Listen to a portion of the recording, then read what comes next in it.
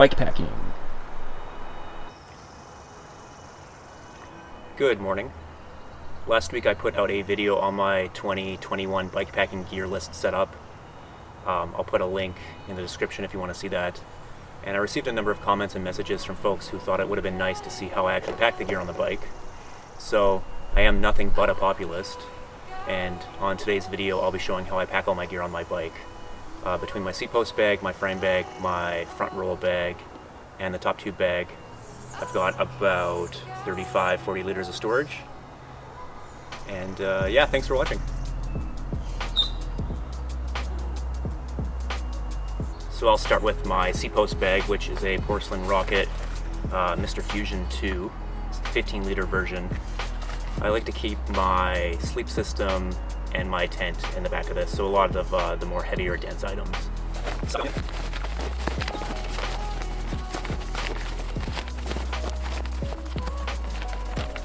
Now you would think that you wouldn't be able to get much more than a sleeping bag in here, but boy, you're sure wrong. You can really compress down this down sleeping bag. And here's how to do it.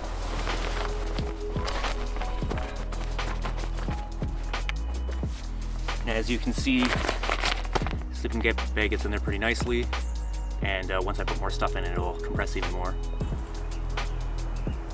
I've got my MSR Hubba Hubba tent. It looks pretty bulky, but once you take the tent poles out, which I like to keep in the frame bag, it compresses down. So I've got the ground sheet. Really stuff it in there. The key is to try to stick it down the sides as much as you can. Tent fly, and the tent. I'll also bring along the cover for the tent as well, just in case it rains, so I can kind of provide a layer of separation between my down sleeping bag and my tent and any other stuff I keep in there that might get wet. Sleeping mat. It's helpful if you try to get as much air out of this before you try to put it in. Normally this is supposed to be rolled up into thirds, but I find if you roll it into quarters, it's easier to fit in.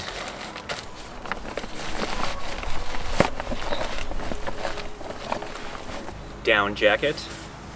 Look at the colors on this thing.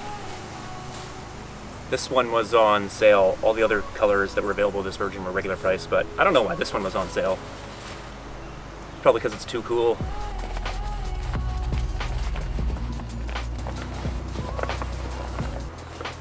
Towel. And I often bring a pair of snowboard gloves, as I mentioned, because I run cold.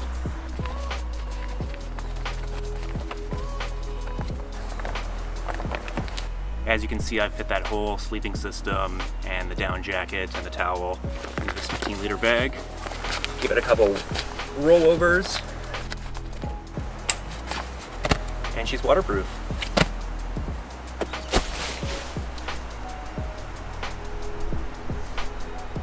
On my front roll, I hold a 10-liter dry bag. This is made by Sea Line Gear. It's the 10-liter Baja. I usually keep my rain gear and my clothes, and I like to keep food in here as well, so food that I would cook at camp at night that I don't necessarily need to access during the day. Camp pants, cycling shirts, camp shirt, a couple pairs of socks, rain gear. You can see the clothes take up about half the space, and then I would just fill the rest up with food. But I'm not going to do that for this video.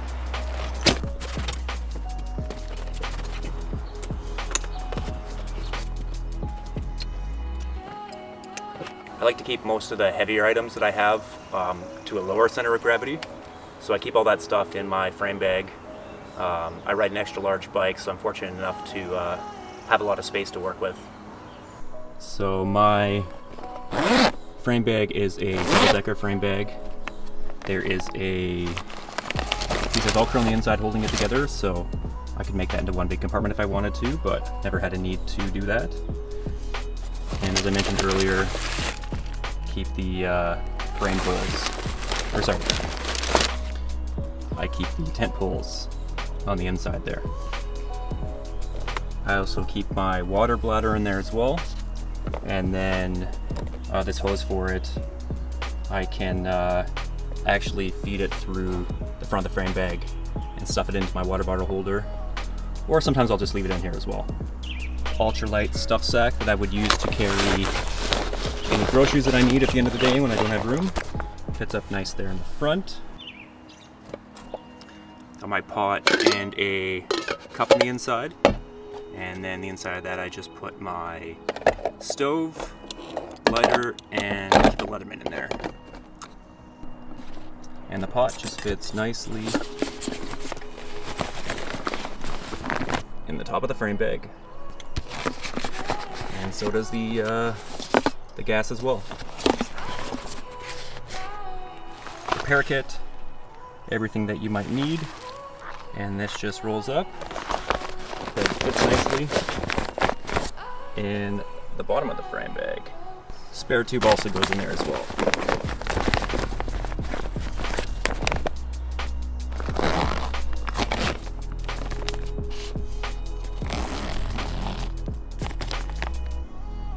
My front roll system also came with this 3-liter dry bag that straps to the front. So I like to keep my bear spray in there, charging devices, kind of any kind of random items that I can't seem to fit anywhere else, as well as some snacks. Got some zap straps or zip ties.